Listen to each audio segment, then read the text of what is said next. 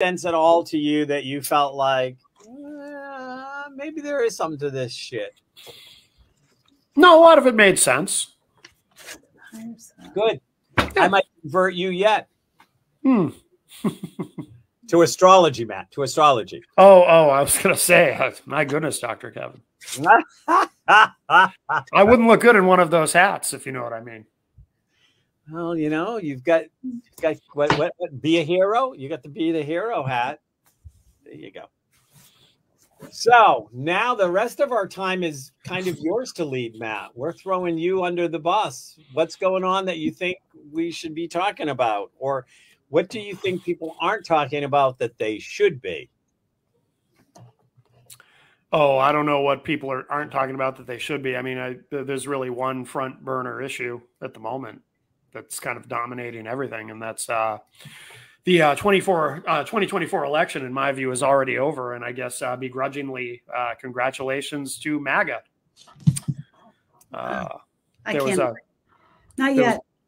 There was well, you know, that debate recently. I mean, we basically saw in real time Joe Biden handing the keys to the White House to his opponents. So, yeah, this one's over, kids. Sucks. Breaks my heart to say it, but this one's over. So,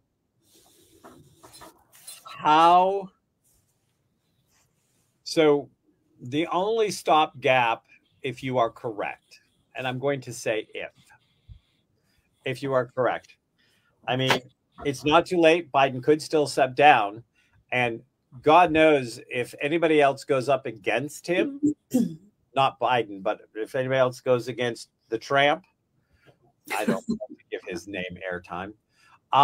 If anybody else goes up against the tramp, he's got some real cognitive deficits showing up big time.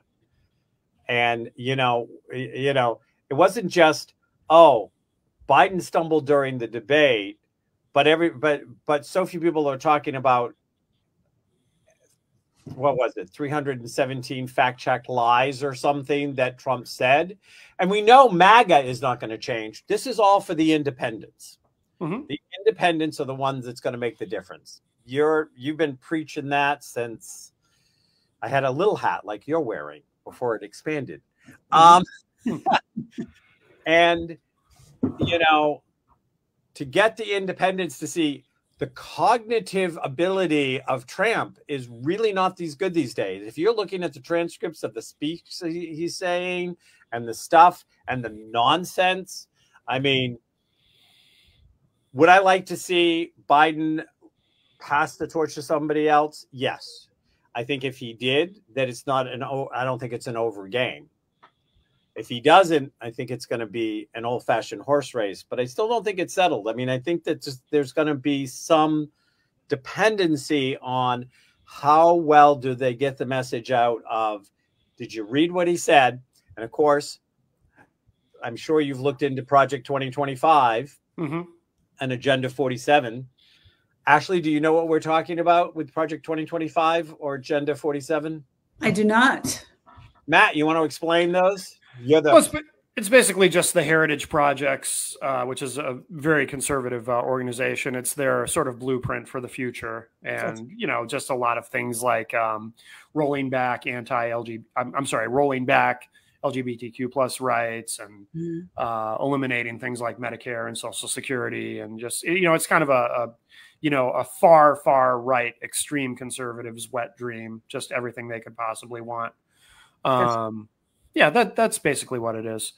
But as far as the debate goes, you know, I as you know, as I had said many times, I was dreading it because I've already felt that Biden was likely to lose this election just because of his obvious deterioration. And the debate itself ended up being far, far worse than I had even imagined. So I was shocked.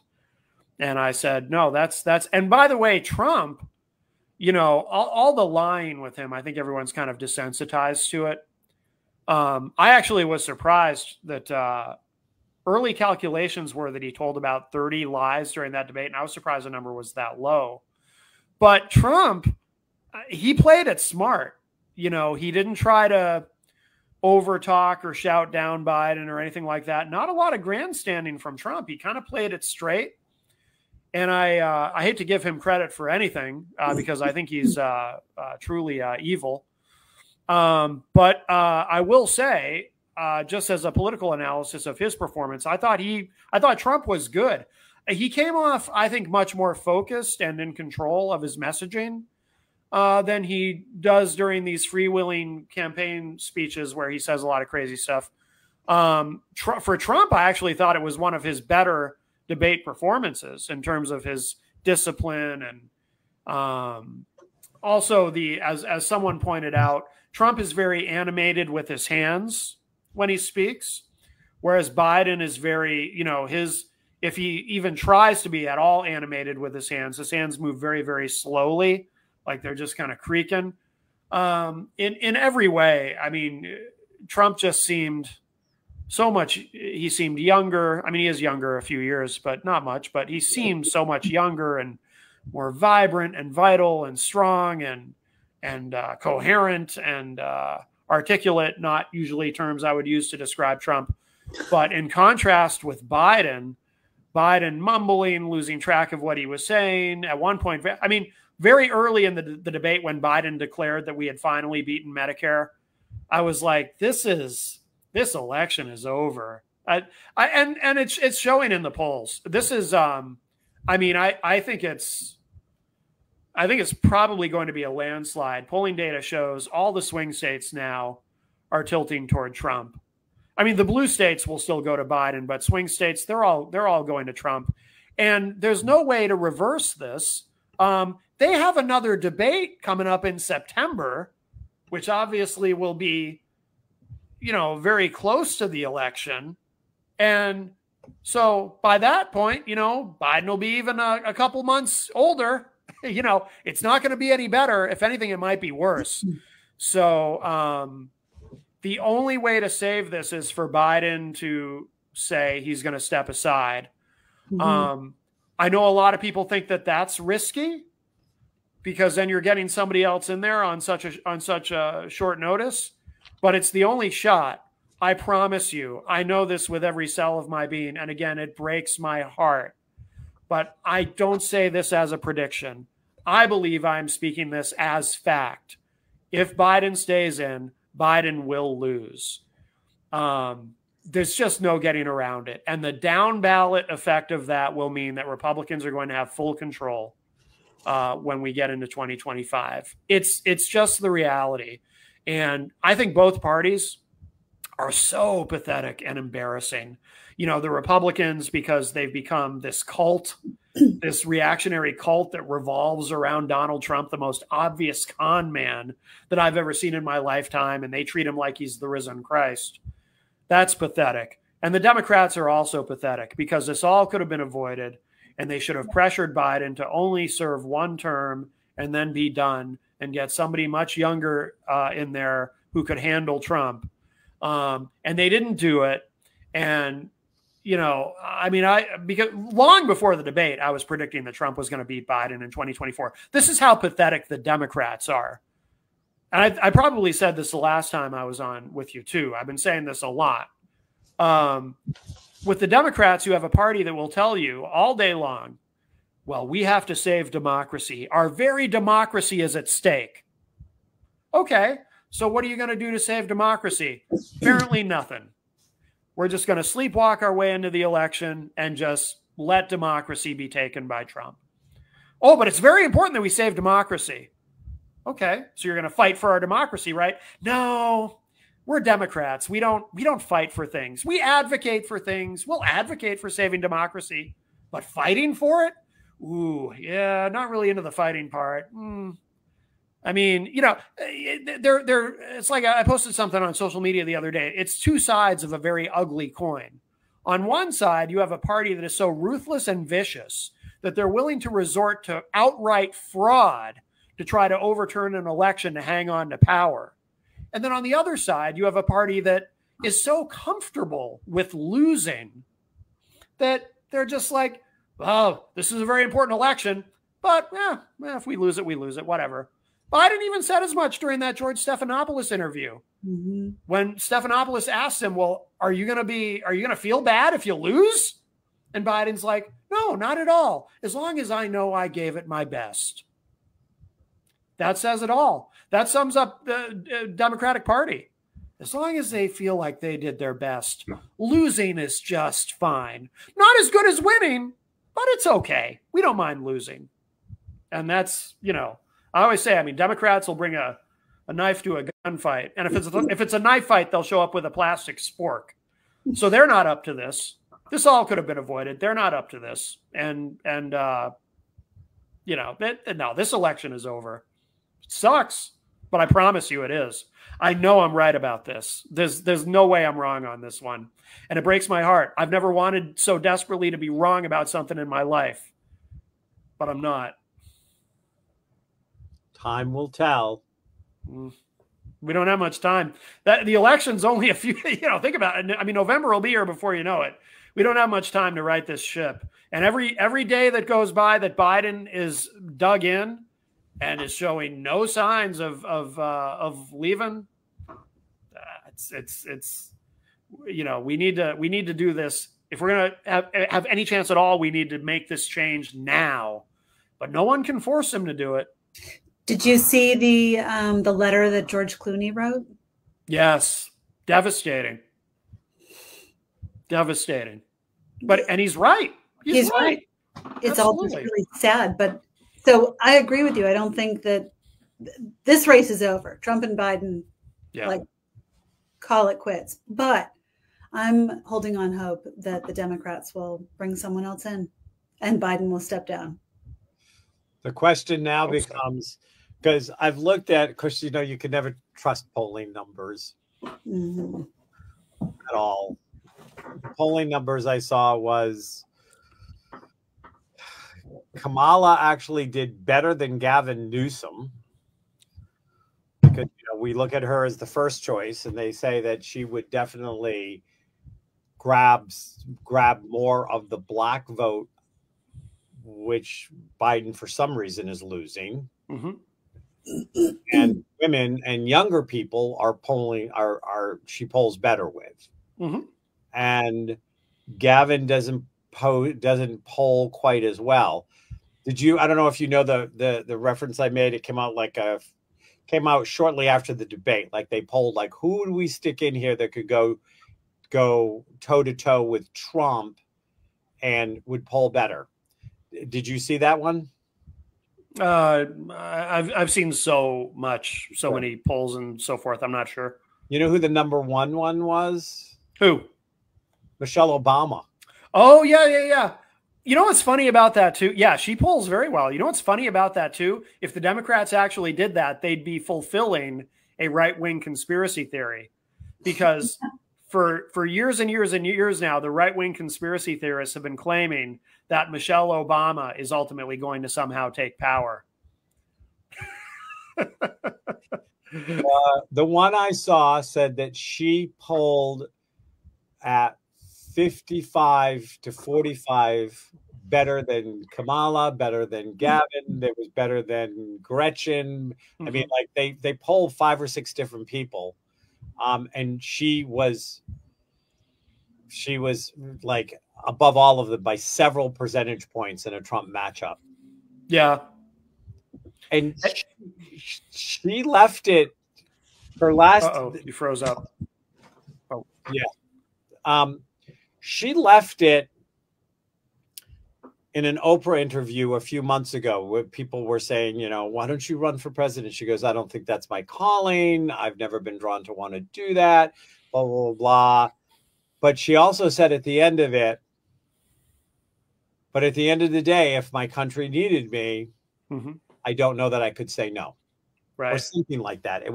She left it okay, that crack is there. So what do you think? Do you think if Michelle stepped in that the Democrats would have a chance? It sure sounds like it. I'm a little bit skeptical, but I mean, I think anybody would be better than Biden at this point. But hey, if sticking her in there is what's going to save us from Trump, by all means do it. You know, I'm open to anything. They had a ticket, which would be the nightmare ticket of the conservatives that they proposed, which was Michelle Obama and Pete Buttigieg for VP. Yeah. You could collectively hear MAGA roll over in its grave. Yeah. If that ticket went up and won. But there are some other very strong potential candidates, like Gavin Newsom, of course, Governor Newsom of California, Governor Gretchen Whitmer of Michigan. You've got Josh Shapiro of Pennsylvania. There's a lot of people who I think, for example, on a debate stage, would eviscerate Trump and would be very appealing to independents. So again, I go back to, you know, if Trump is elected, and he will be, you know, it's I mean, you know, the Democrats will have deserved to lose, because I mean, when you look at the Democratic Party, how incompetent do you have to be to actually lose a presidential election to a convicted felon? Well, apparently you only have to be that much incompetent. Whatever the level of incompetence of the Democratic Party is currently, you just have to be that level of incompetent, and you can lose to a convicted felon. I mean, I'm so angry I'm angry at all establishment politicians. I'm angry at the Republicans for the way they just fall in line and sell out to Trump. And I'm angry at the Democrats for allowing all of this to happen. How is it that like I foresaw all of this, and I don't claim to have any psychic ability, but I find all of this to be very predictable. Like, how did I know?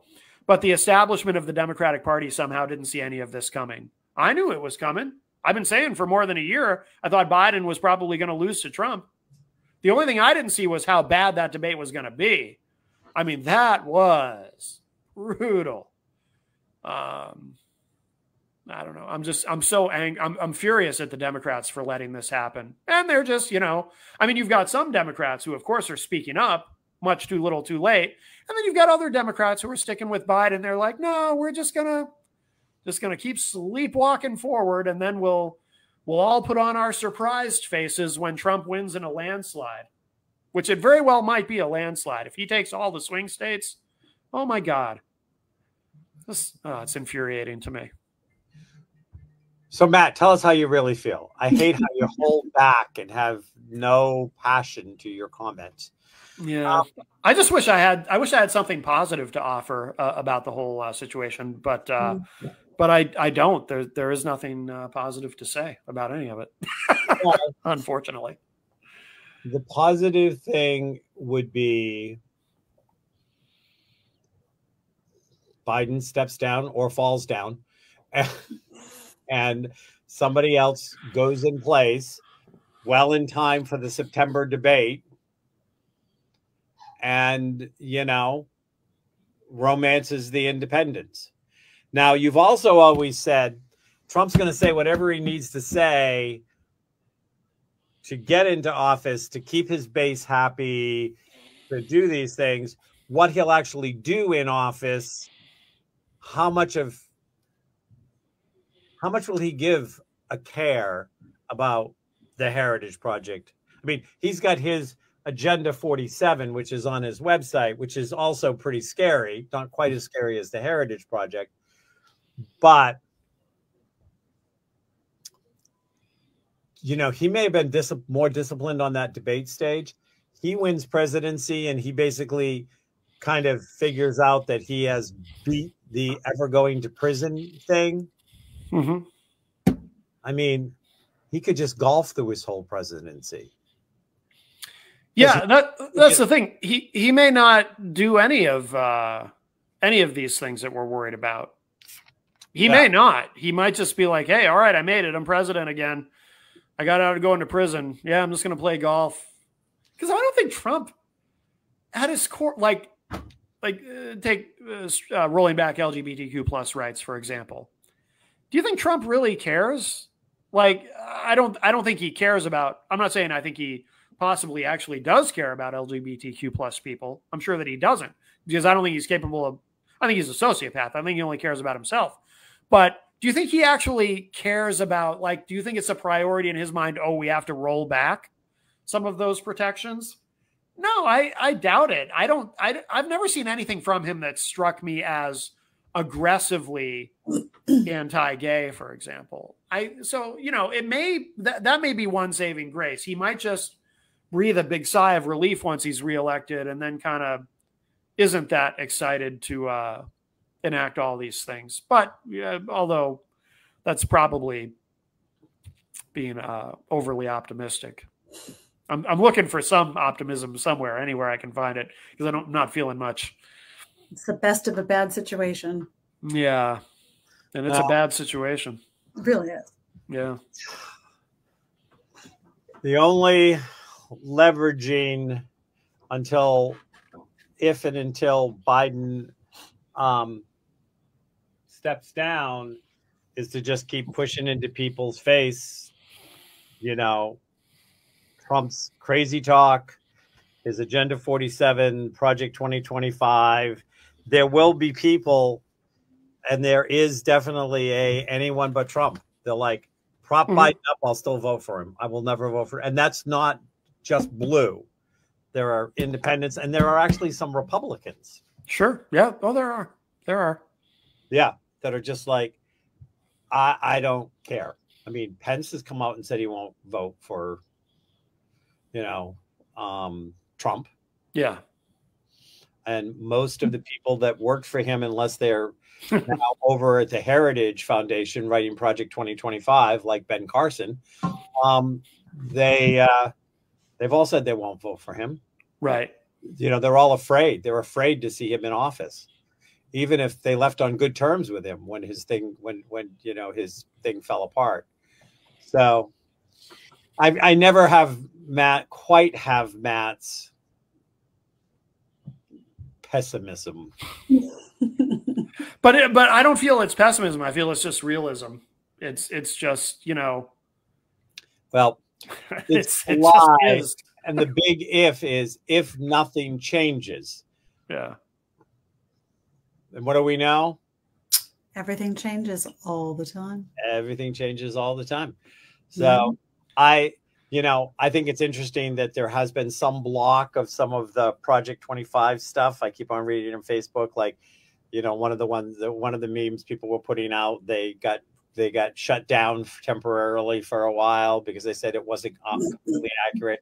I found one meme that I've been able to put out all the time that has little blocks that says all the areas that the Project 2025, and I misquoted the 317. It wasn't the lies. I think 317 times the Project 2025 had Trump's name in it. Oh, okay. Besides the fact of I knew 317 was a number. Yep, that's what it was. I just took a check. It's that size. Yeah. Well, we are out of time. We have 15 seconds. Oh, and wow. Next week we have Tom Palladino back. Yes. Talk about scalar healing, talk about the journey Ashley and I took with getting scalar healing every day from his last visit to today. So come join us next week. Matt, I will see you next month. And who knows, maybe we'll all be wearing Michelle for President t-shirts. Oh, how fun. They'll be tank tops because her arms are divine. Yes. They are. which we bought from her campaign. Yes. Yes. Okay. All right. Matt, great to see you. Yes, you as well. Thank you. See you soon. Enjoy your the full moon and your 5th house. Thank you. Yes. 4th house. Mine's the 5th. Yours is the 4th. Right. Either way, it's a lot of homes. I feel very wealthy. Goodbye. All right. Everybody. Bye, guys. Thank you. Thank you.